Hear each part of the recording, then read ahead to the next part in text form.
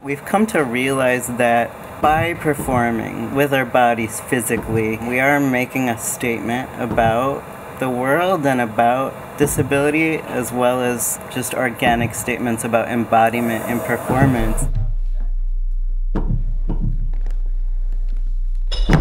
We want to put our authentic selves on stage, and how do we do that in an honest way and still relate to the audience? So I think that's been kind of our exploration for the past few years. We're not really activists per se, but by showing up in regular venues, by working with the Headwaters, by working with Mizu, by going to regular festivals and all of these things, that we're sort of performing a radical act.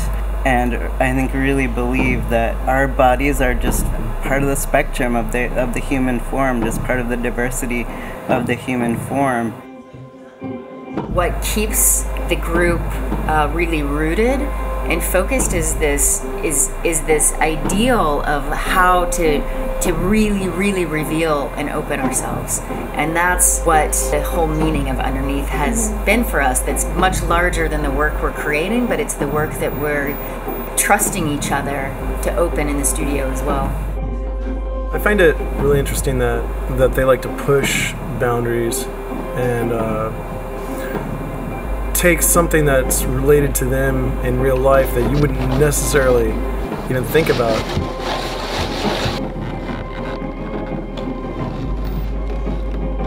Just enjoy working with the both of them and Mizu, as far as we generate a lot of creative material. A lot of it doesn't necessarily get on stage, but a lot of it is just really brilliant in its moments. Neither one of them came into this going, I want to work with people with disabilities. We all took workshops together generally in the dance community. You know, Nathan and I took a butoh workshop together probably in 2003, 2004 that didn't have anything to do with disability. So we met up with each other the same way that other professional performers meet up with each other, the same kind of networks and things. It's not about disability necessarily. It's about a shared aesthetic that we all have.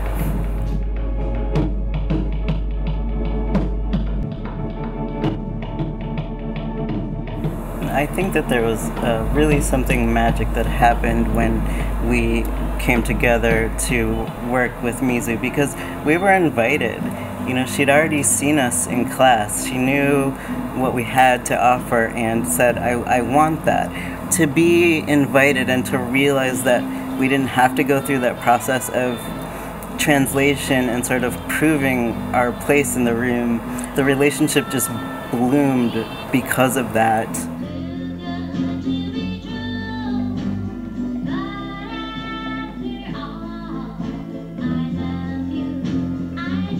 It is a little bit confrontational sometimes, you know, it really kind of forces an audience to recognize that, reckon with it.